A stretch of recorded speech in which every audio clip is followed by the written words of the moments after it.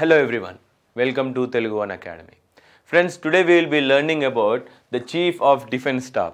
What are the important institutions and when was the first idea it got fruitified and when was it established? All these things we will be learning today.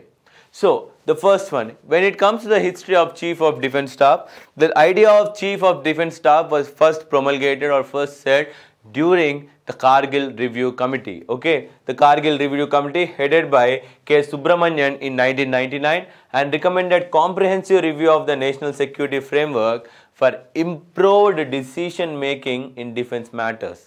The committee also recommended that the mechanism established between the Defence Ministry and service headquarters and interface between them should be holistically studied and reorganized. That is, they are saying that all the three defence forces what we have in India, Navy, Army and Air Force, should coordinate themselves so that we get a good response during the real-time warfare.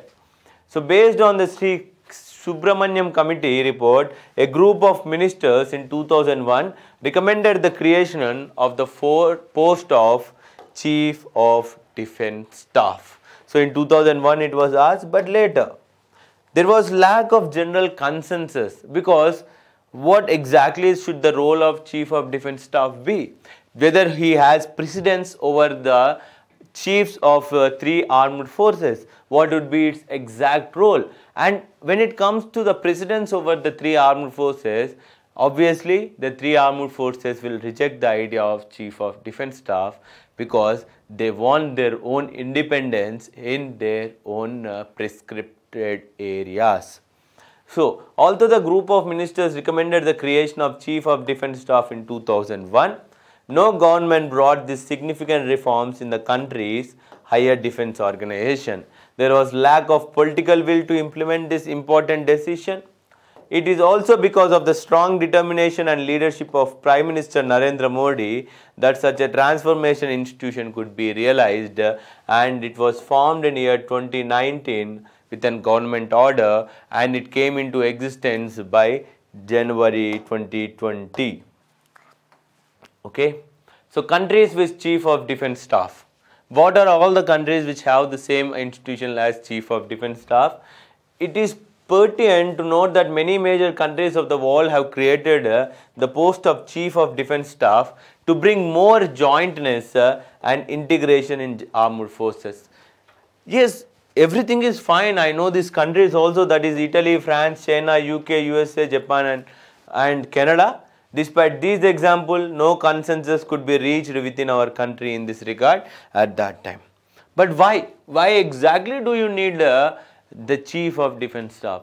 My friends, the China is increasing day by day, economically, politically and military also. Because of its very aggressive nature, because of its very swift nature in creating theatre commands.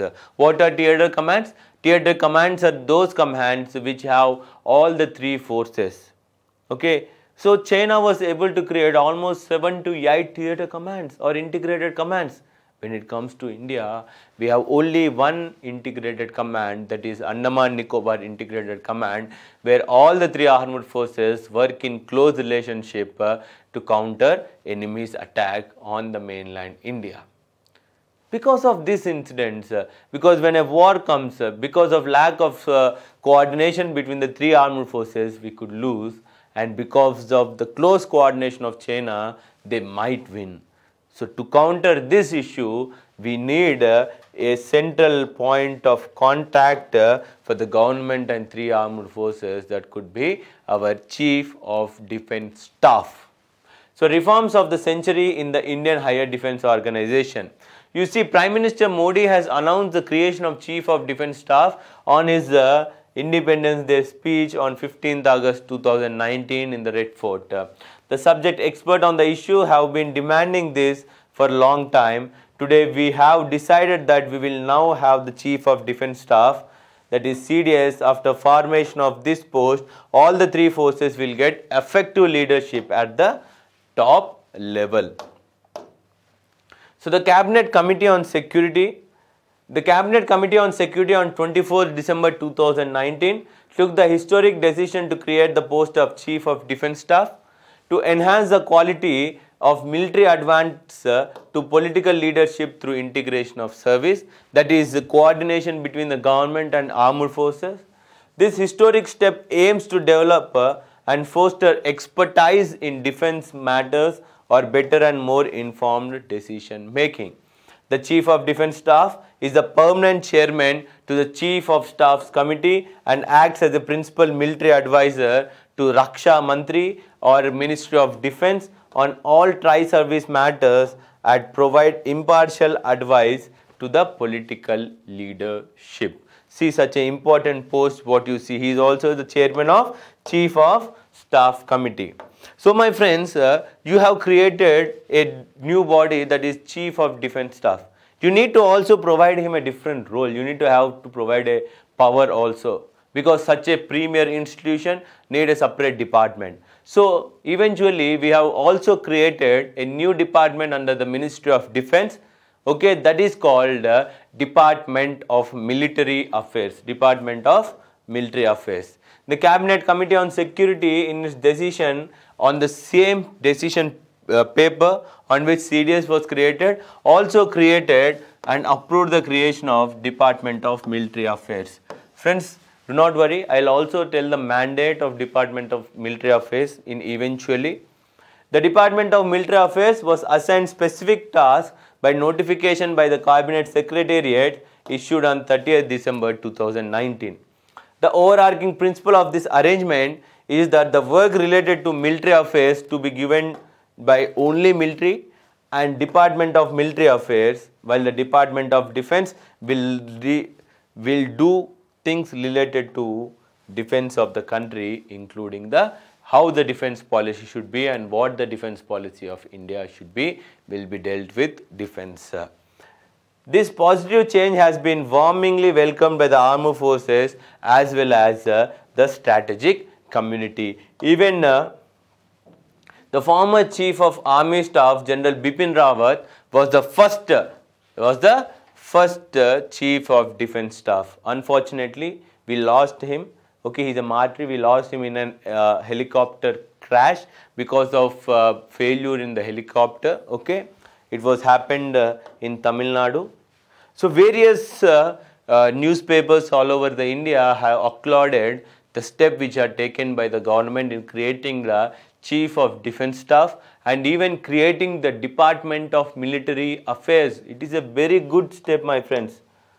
Okay, the creation of Department of Military Affairs in the Ministry of Defence and appointment of Chief of Defence Staff as a permanent chairman to the Chief of Staff Committee as well as Secretary of Department of Military Affairs. You see, Chief of Defence Staff is also the Secretary of Department of Military Affairs, is the most significant and important reform in higher defence Chief of Defence Staff level organization.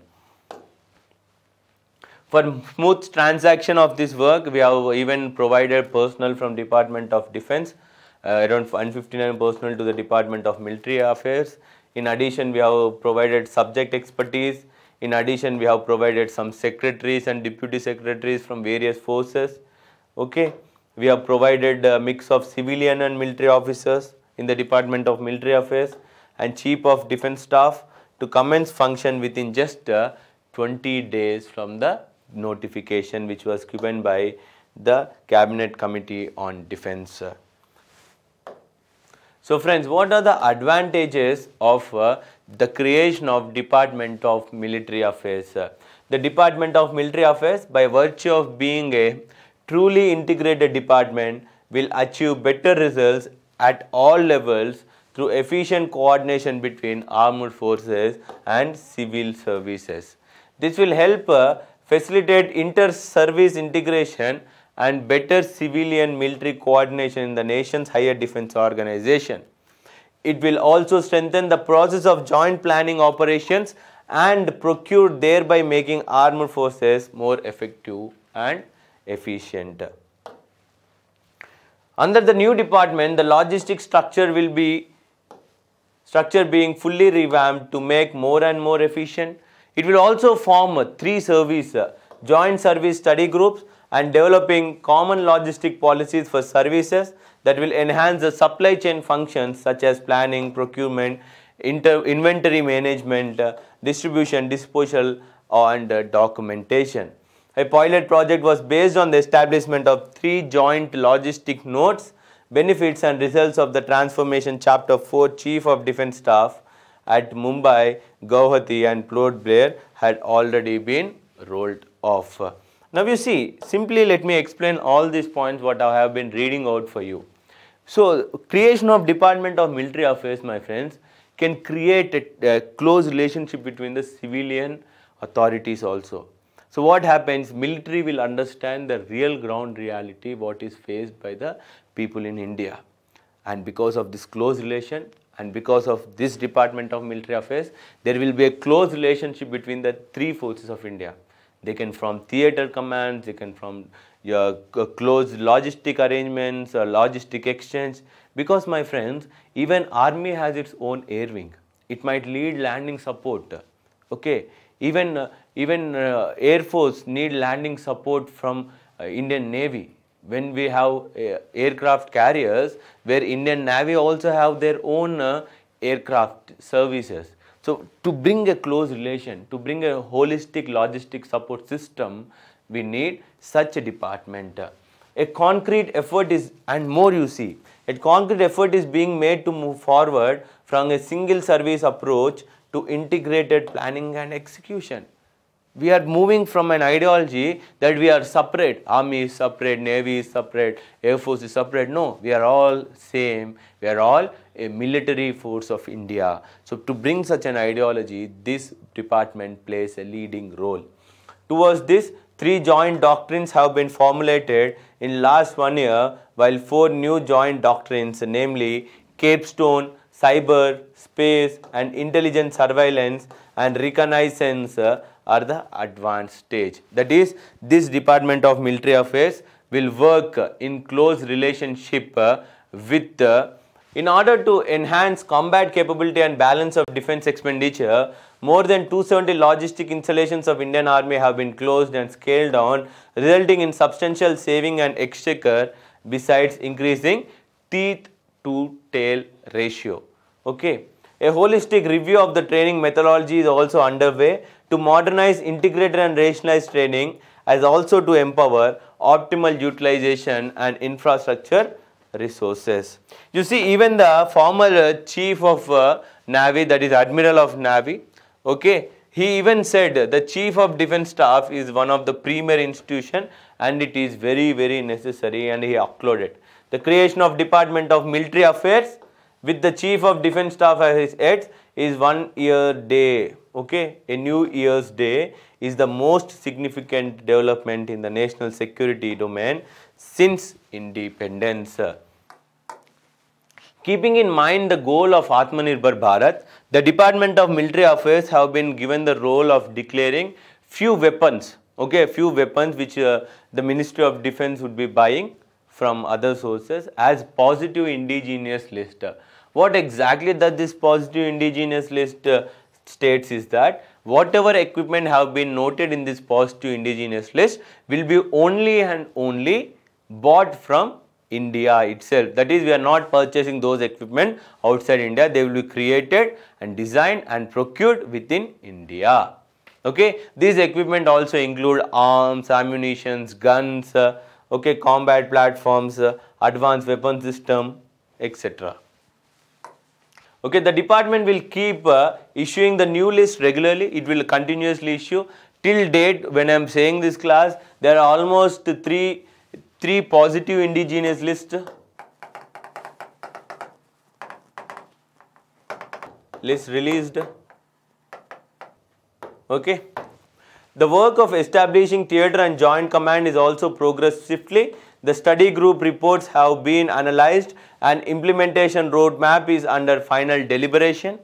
A tri-service joint working group has also been set up to study the workout nuances of integrated communication networks between these services. Okay. See, you can see everything is going towards creating a combined effort, having combined network services, having a combined logistic services. Okay. A review is being done to right size, reshape the units of Indian Army. The CDS and Department of Military Affairs are striving to promote integration of three services through joint planning for the best use of military capabilities. Military procedures are being worked out to integrate defense planning, procurement and operation. Some other measures also being progressed to rationalize the utilization of existing resources that include reforms in functioning of three services, promote use of indigenous equipment as I told you, optimal use of infrastructure, integrated rationalized use of international cooperation, promote greater jointness and standardization between services. Every point is done, almost I have explained. Self-explanatory slide, my friend, please pass and read this slide. Important slides are ahead, I need to explain them elaboratively. Okay. Abolition of absolute rules and acts, that is old rules and acts in the Army Act and various defense acts. Formulate joint promotion policies, promulgation of joint staff assignment for career progression, review the terms of deployment of territorial army. This is very, very important. Regarding territorial army, my friends, I have said in the chapter or class of Armed Forces of India. Chief of Defence Staff is the rank. So what is the rank of Chief of Defence Staff? Friends, he is the 4-star rank officer. He has no precedence over any of the Chief of Armed Forces. That is, he cannot direct the Chief of Army, Chief of Navy or Chief of Air Force to do some work. Okay. It is equivalent to the, with salary and prerequisites equivalent to the service chiefs. The Chief of Defence Staff will also head the Department of Military Affairs to be created within the Ministry of Defence and would function as its secretary. The following will be the areas that will be dealt by the Military of Defence Affairs or Military of Department of Military Affairs headed by CDS. What are the various functions you see? The Armed Forces of the Union, namely the Army, Navy and the Air Force.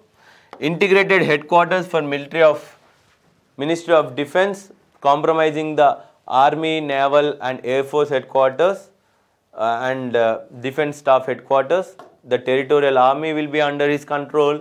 Works regulating the Army, Navy and Air Force. Procurement exclusively for the services except capital acquisitions as per the prevalent rules and procedures. So apart from the above mandate, the Department of Military Affairs will include the following areas: promoting jointness, promoting indigenization, restructuring of military commands so that there is a joint effort among the defense forces. The Chief of Defence Staff, apart from being the head of Department of Military Affairs, will also be the permanent chairman to the Chief of Staff Committee. He will act as a principal military advisor to the Raksha Mantri, as I already told. The three chiefs will continue to advise the Raksha Mantri on the matters exclusively which are related to their own defence force. CDS will not exercise any military command, including over the three services chief, so as to able to provide impartial advice to the politicals. As per the permanent chairman of Chief of Staff, the CDS will perform these following duties. That is, function as a military advisor to the Nuclear Commands Authority, which is under the Prime Minister Office, and National Security Advisor will be leading this Nuclear Command Office. CDS will administer tri-services organizations, okay, commands related to the cyber and space. CDS will be the member of Defence Acquisition Council, this is very important, chaired by the Ministry of Defence, okay, and Defence Planning Committee, chaired by the National Security Advisor. NSA is nothing but National Security Advisor. We will have a separate clause on National Security Advisor also. Bring about jointness in operations in logistics, training and support and communication, repairs and maintenance, etc. in three services. Ensure optimal utilization of infrastructure and rationalize it through jointness. Implement 5-year defense capital acquisition plan, this is very important, and 2-year roll-on annual plans as follow-up to integrated capital development, okay, capability development. Assign interstate prioritization to capital acquisition, proposal based on anticipated budget. Bring out about reforms in the functioning of three services. the country would be benefited by coordination action, etc., etc. Whatever I have told you is continuously have been repeated in the mandates or roles of Department of Staff Committee also. Okay. So, how is the Chief of Defence Staff appointed? Friends, Chief of Defence Staff will be selected from the army chiefs, whoever is the senior, and it will be rotated among the different chiefs of armed forces. Okay, that is, sometimes you will get a Chief of Defence Staff from army, sometimes you might get from navy, and one time you will get from air force. And there most of the uniform you can see in my first picture where I have started this class, that contains the insignia or different emblems which will be used by the Chief of Defence Staff. Okay, their uniform will reflect their parental service. That is, if you are from army, you will have a army type of uniform, air force type of blue color uniform, navy you will have a white colored uniform. Okay, apart from this, the committee which appoints the CDS will contain only 2 members, that is Prime Minister and the Home Minister. Defence Minister will not play any role in his appointment. This is very, very important. Because of the short nature of this appointment committee, the CDS can be appointed very easily without any external influence also, I can say. Okay. Eventually, however, CDS and Indian Army Chief will be conferred by the appointment committees of the Cabinet or the ACC. Since 2016, it only comprised of 2 members, that is Prime Minister and the Home Minister, presently Amit Shah and Narendra Modi as our Prime Minister. Earlier, the minister heading the concerned department, in this instance, the Minister of Defence was also part of this, but today is not. Perhaps this short chain of command will make the critical military appointments unproblematic. So, this is what exactly you need to know about the Chief of Defence Staff, my friends. Simply in a nutshell, let me tell you, conclude this class in 5 points, which you have to write in your exam, because I have given you a very elaborate class. Just that I do not want you to miss any important point. So, the first point, CDS appointment by Prime Minister and Home Minister. Second point, he will be the senior most person. Third point, he will have no precedence or no role or say in armed forces chiefs. And fourth point you need to note down, he will be the head of Department of Military Affairs. He will also be the head of Staffs Committee. Okay, he will be a member of National Security Advisor, Defence Procurement Policy, Nuclear Command Authority, and all this.